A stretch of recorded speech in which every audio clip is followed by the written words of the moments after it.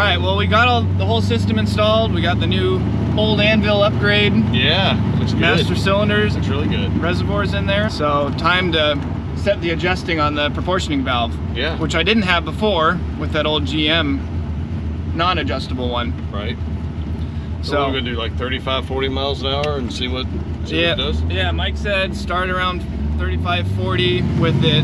The valve turned all the way in, so full rear brake pressure, and then we just mash on it like a child's running out in front of us, and just see what it does. There's a school right up here, so. Okay, good. Yeah. So should we try it? Yeah, let's try it. Oh yeah, you got some tire slide there somewhere. That was rear locked up pretty good, I think. Yeah. I suppose if we were turning a little bit of an angle, you could feel the rear step out, but there you go. Okay. So I guess that means we got a little too much brake in the rear. Yes. So pull over and stop at the school. Stop at the school.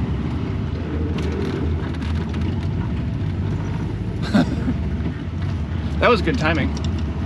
Not running over children and then we're at the school. Yeah. Okay. We gotta make sure we're safe. You're dropping me off for school. Yeah, we're dropping Jet off. Let's start at the half. One.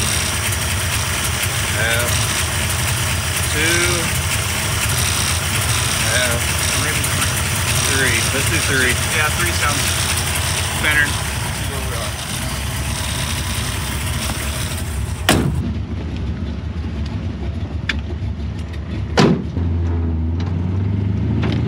Keep the door closed, that's good too. Alright. 35, 40, and then where's the kid? Yep. Oh, there. Watch him. Oh, that was a little later. That's a little better. Yeah. So we're supposed to be locking up the rear brakes right before we come to a stop instead of immediately. So that was, what, probably right in the middle? Yeah, that was probably right in the middle of the somewhere. speed? Yeah. Okay, so maybe just a little more? 2, 3 more? I don't know. Or 2 more. Maybe just 2, since we were getting close.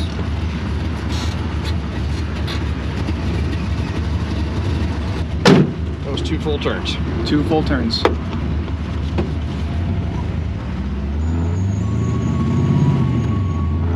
Open road. Car alarm? Yeah, good car alarms.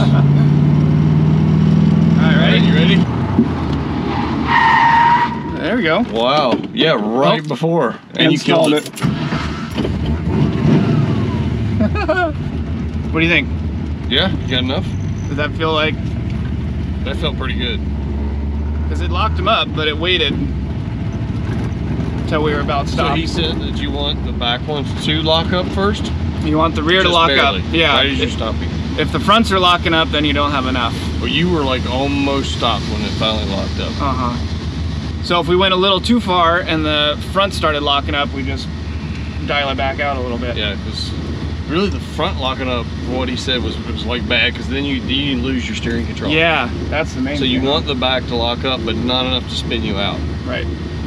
You don't want the rear coming around. So yeah, we want that front to nosedive and not lock up. That makes sense. Well, I think we're at a good spot then. I think we're at a good spot. I'd drive it a while and see if you like it.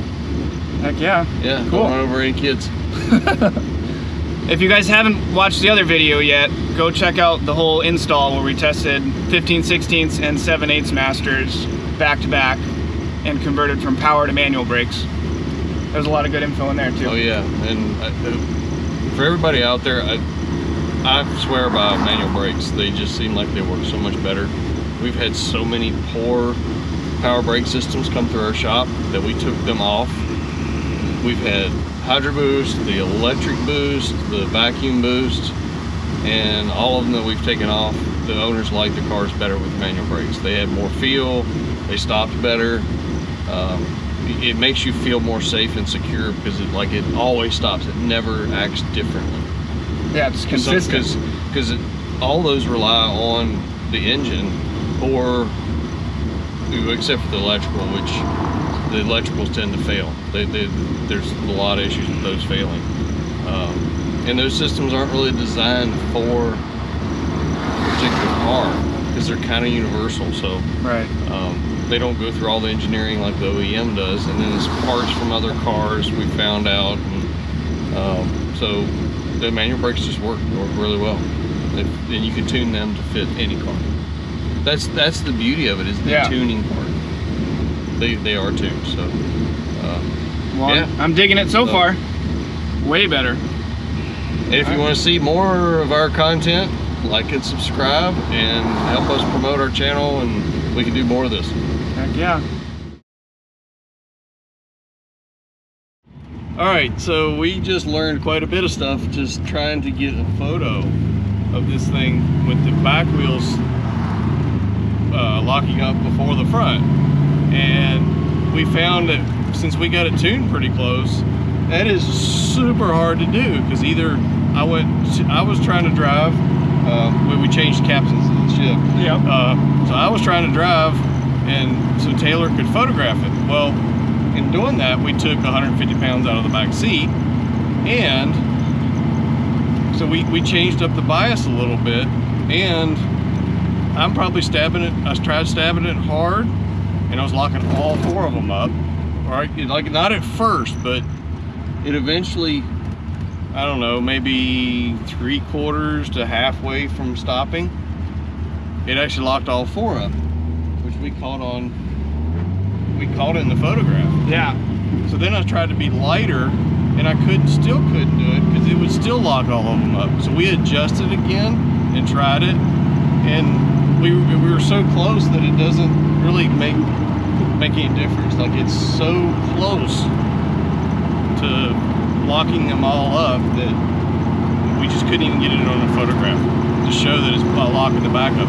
We can feel it in the car that the back is definitely grabbing and making more noise, but the front has so much bite because of the weight on the front that it's also smoking. So in our photographs, it looks like the front is actually locking up too, even though we've got it tuned down to where the back is making noise. So it's very interesting. It's very fine. I don't know, maybe if we were racing that we could actually really fine tune it, but right now we can't do that on the street. We cannot. There's just that little bit in the bias of having the weight in the rear, even that changed it. So yeah, the weight difference, the driver difference, I mean, how you get into the pedal, how much force you're using, it all makes a difference, which I wouldn't have thought it made that big of a difference. Yeah, I'll give you kudos, man. This car's fun to drive. You're gonna have a hard time getting me out of it. Yeah, right.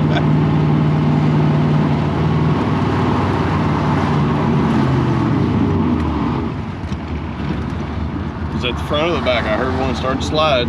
I couldn't tell.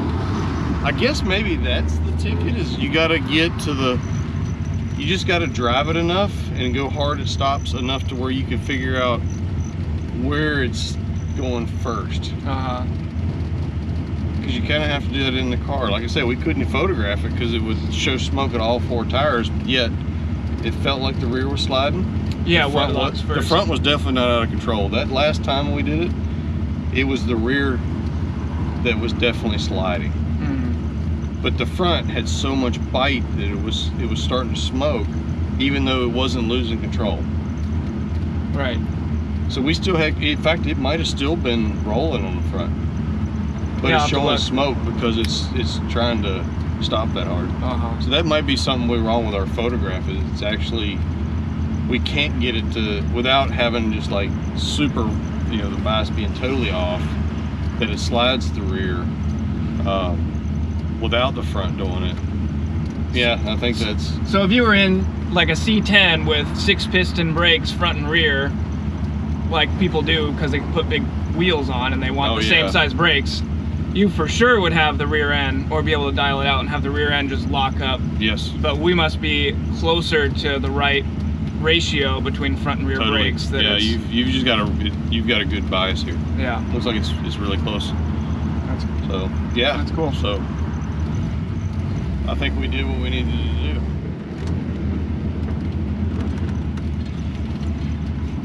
We're not gonna kill any kids today. just today.